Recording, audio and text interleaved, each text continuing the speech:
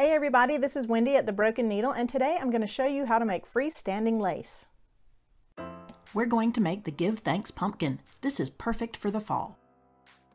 For this project, you'll need the Give Thanks pumpkin design, alligator clamps, aqua mesh wash-away stabilizer, and we used Isacord embroidery thread.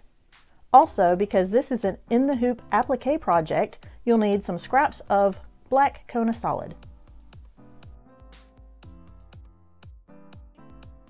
First, we need to hoop 2 pieces of aqua mesh stabilizer.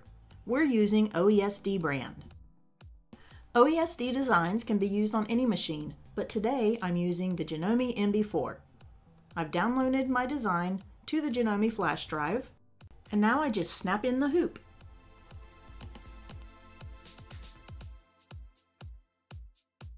Next, hit the start button and we get a reminder to make sure we have the correct hoop in, and push the start button again and we're ready to go.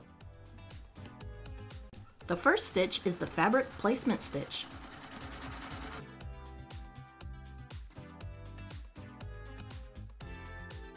Now we place the fabric down on top of the placement stitch. Back to the machine, we press start, get our reminder about our hoop size, start again, and we begin the tack down stitch. If you want, you can use a spray adhesive to hold the fabric in place, but this piece is so small, I'm just using my fingers.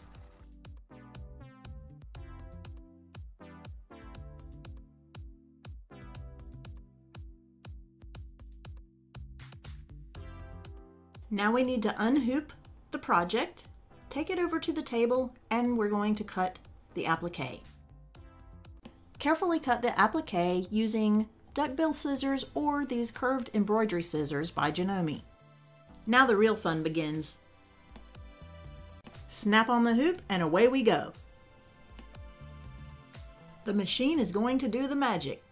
Just sit back and relax.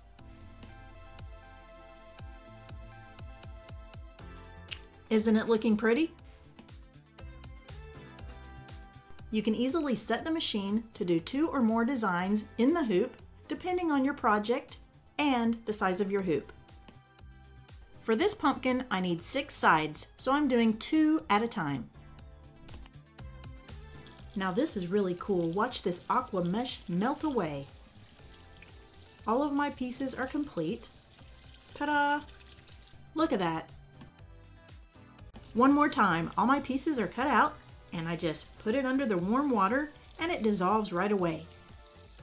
Now we let them dry overnight.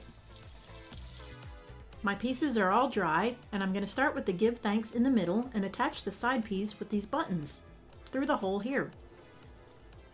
These are the buttons, and we're going to pull them through the hole here. To do that, we use alligator clamps and push them through the hole. Just wiggle it a little bit, grab one of the buttons, and pull through. I need to do this all the way down to connect them.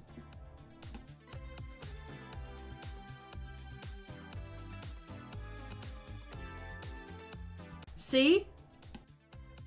After they're all connected, voila! Ta-da! Pumpkin complete! If you enjoyed this video, please subscribe to our channel and don't forget to hit the bell so that you can be reminded to see other videos, and in the future we'll make this freestanding lace angel.